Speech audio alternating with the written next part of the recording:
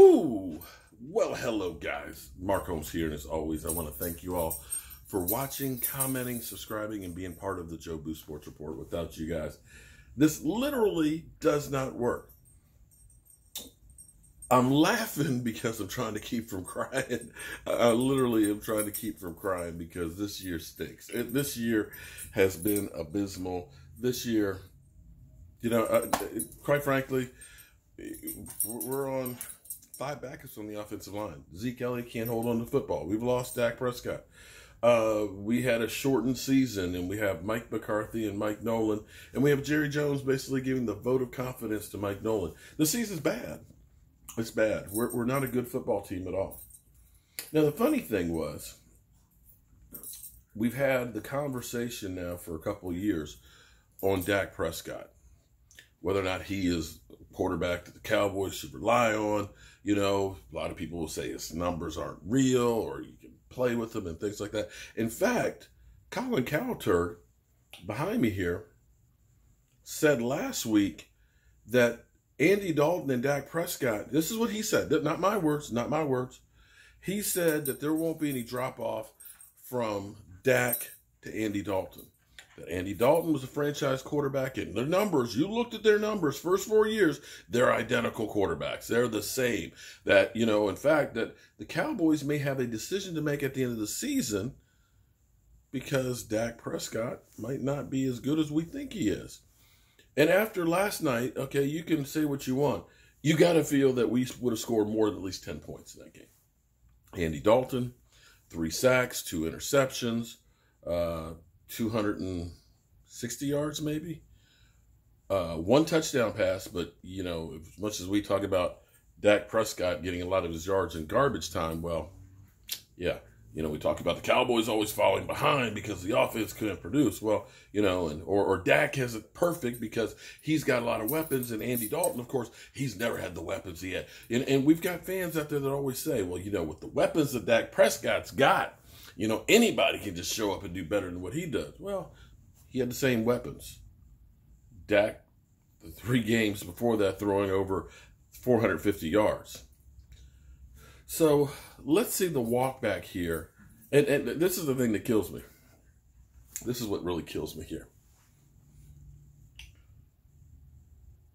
The Cowboys look terrible. They look awful. Andy Dalton, you look at it and say, yeah, maybe there's a reason why Cincinnati drafted Joe Burrow and they let Andy Dalton go. Yeah, maybe there was a reason why they benched him for a no-name. Maybe there's a reason then why a lot of other teams didn't pick him up. We looked at New England, who let Tom Brady go. We really thought that Andy Dalton was great, then why wouldn't somebody like New England? Well, maybe we're realizing that. Instead of saying those things, he blames Dak Prescott for the loss. He blames Dak Prescott. Let's listen to this. Yeah, I've always, we were talking about this morning, and listen, we know that Dak's better than Andy Dalton, and Dak is a franchise quarterback. Dalton was a franchise quarterback. He's 32. I don't think anybody can win right now with Dallas. I think the coaching's bad. The defense is terrible. The offensive line, after Zach Martin got hurt last night, Dallas now has 5 backups. It's a mess. They have a great wide receiving core, but even Zeke now is not trustable. Nobody can win with this team. Well, Carson Wentz can. Carson Wentz can win. Oh, wait a minute. You see what he did there? Oh, but Carson Wentz could win with this team. Could he? Could he? Okay, let's go on. With this team and Mahomes and Russell Wilson. But I feel like Dallas has been chasing this Dak mirage since his rookie year. So he's a 4th rounder. He goes 13-3. Every year since then, it's gotten worse. And every year they've relied on him more, it's gotten worse. But that year was a mirage. It really was. They had the best offensive line easily in the NFL. We were calling it one of the best offensive lines ever. Zeke wasn't beat up. Zeke was he led the NFL in rushing. They played a last place schedule. They played the AFC North, which had that year 1 winning team, and they played the NFC North, where Detroit was actually viable that year. It was a mirage. The more the Cowboys take away his rookie year, have leaned on Dak, He's 29-25 with 40% of those wins coming against the Giants in Washington. That's not to say he's not a franchise quarterback. That's not. He's better than Dalton, but he's going to cost you $35 to $40 million each. You know, before he goes too much further, it just hit me that, one, he's an idiot. But two, couldn't you say the same thing about Russell Wilson? You know, Russell Wilson's first 3 years were about 3,200 yards passing per game, 22 touchdown passes and stuff. You know, nothing to write home about.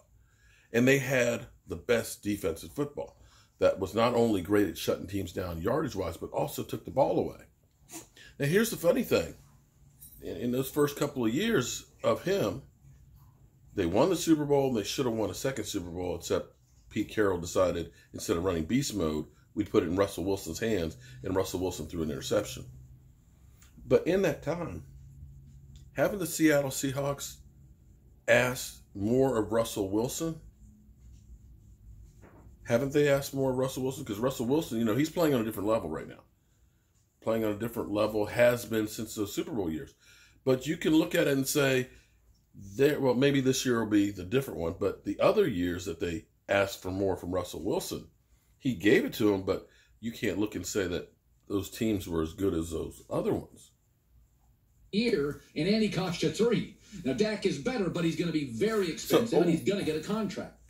Okay, so, and also, too, here, he says Dak's going to cost you like 35, 38. Andy Dalton costs you 3. So are you saying that we're better off with Andy Dalton with that performance for that $3 million? Is that what you're saying? Are you saying don't pay Dak, you know, because that's the problem? I find too many people worried about what Dak's going to make. You know who we worry about? Quarterbacks and their contracts? Kirk Cousins, Jimmy Garoppolo, and Dak. They're good. We never talk about Russell Wilson's contract. We never talk about Aaron Rodgers' contract. I don't even know what Tom Brady makes now. And after about 2 days, who gives a rip what Patrick Mahomes makes? We talk about how great they are. The reality is, the more Dallas has relied on Dak, which is not fair, the worse the team gets. They're a 500 team since that first year, with 40% of their wins coming against the Giants and the Washington football team. That is not to say Dak isn't. We can also throw in a lot of those wins coming against the Eagles as well, because I think we're 5-3 against them. Just saying. Isn't good. Dak is good. I like Dak. I like the leadership stuff more than the accuracy and the arm stuff, but he is somebody I could build around. But I feel like Dallas is just chasing Dak's rookie year. They're just chasing it. He is a complementary piece. He is not Mahomes. He's not close to Russell Wilson. I mean, just to show you, and a lot of people for the last couple of years, I'm not the only one to say this, we've all said this, that a lot of Dak stats are a little deceiving. They trail in every game. You know, they give you an example of what stats mean very little. Andy Dalton last night had more first downs than Arizona, dominated time of possession, 3 for 3 on fourth down, 34 of 54 for 270 yards, and was never really competitive against a quarterback, Kyler Murray, that completed 9 passes. I don't want to hear about stats. I don't want to. Mahomes yesterday was terrific. Didn't have a big stat game. He did against the Rams on Monday Night Football years ago and lost. Again, if you gave Dak Matt Nagy, Dak Sean McVay, Dak Kyle Shanahan, maybe Dak is great. But Jerry's not going to get that kind of coach, because that kind of coach is going to demand power and control of the offense, and they're not going to take Kellen Clemens, Jerry's friend. The bottom line, Dak with this staff and this defense, Andy Dalton with this staff and this defense, neither is going to win big games against good teams. And yes, Dak is. So we walked that back, didn't we? We walked this whole thing that Andy Dalton actually is, you know, he's Dak, that it's not going to be a drop-off. That's what you said. And somehow Dak isn't even on the field. He's on one leg, and yet the Cowboys' problem is Dak Prescott after we got our teeth kicked in. Wow. Wow. Oh, well. How much do they pay this guy? You You know, when he's talking about, well, you're going to pay Dak 35, 38 million. You get Andy Dalton for 3. Well, I'm sure he gets millions right there. You get me for free.